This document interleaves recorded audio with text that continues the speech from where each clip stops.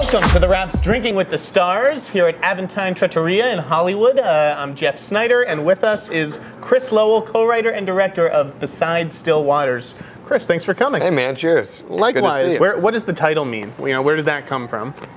So, actually, Beside Still Waters is from the 23rd Psalm. That's what they say at funerals all the time. You know, like the "Yea, though I walk through the valley of the shadow of death" prayer. Okay.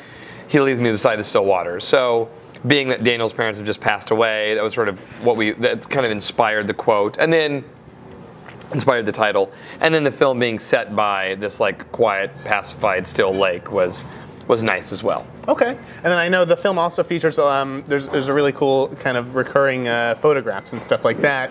That's a real passion of yours, right? Big time. Yeah, so throughout the film, you'll see Daniel, the protagonist, kind of start to zone out. And you see these like sputtering like flashes of photography that are sort of indicative of what he's kind of wishing would happen. Okay.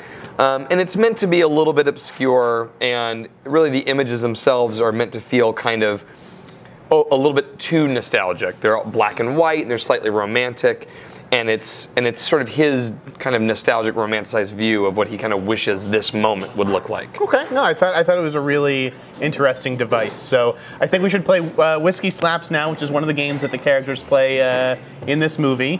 What are we gonna do? Tell me how it works. I'm gonna walk you through it.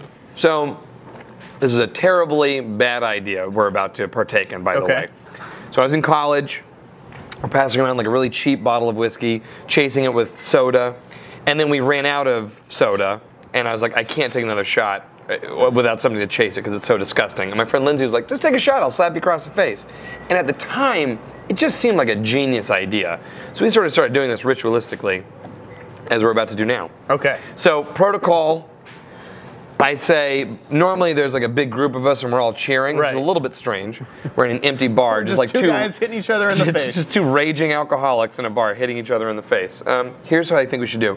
I think the way we should play it, a little bit more subtle. Like let's imagine there's like some like beautiful dame over here, and we're just sort of trying to work up the nerve to go over and talk to her. I'm going to take my shot first because I need to know how hard you're going to hit me. No, I was going to say I wanted to take the shot so you can pop me so I knew how to take it. Okay, fine. Whatever you want, because the guests make up the rules here on Drinking with the Stars. Oh, that's good to know. So, all right, here we go. So okay, I'm going to set it back. My palms are clean. I'm going to set it back. And just go for it. All right, cheers. Cheers. Good. Not too bad. It felt good. I liked it. All right, my turn. The tough part for me is not the slap, it's the whiskey.